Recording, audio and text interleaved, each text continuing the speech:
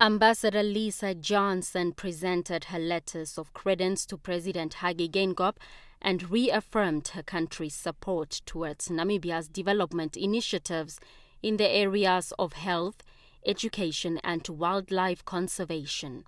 Johnson's assurance comes amid a bit of a shake-up in the U.S.-Africa relations over President Trump's reported derogatory and vulgar reference to the African and Caribbean nations, comments condemned by many countries, including Namibia. Our engagement in Africa and our relationships are about much more than one comment. They're very deep.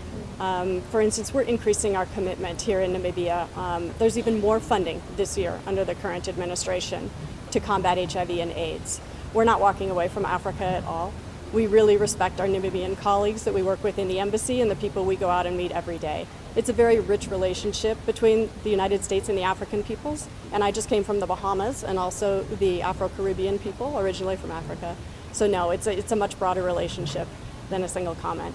The U.S. diplomat also dismissed reports of her government increasing pressure on Namibia over North Korean ties amid the UN sanctions. One of the things you'll see me work on here quite a bit is trade that benefits both of our countries, and we have a very ready-made partner in the government of Namibia, the President assured me. So I'm looking forward to discussing all these issues with everyone in more depth in the coming days. According to the Office of the United States Trade Representative, Namibia is currently its 132nd largest goods trading partner with $305 million in total two-way goods since 2016, and also through the African Growth and Opportunity Act known as AGOA. Blanche Corres, NBC News.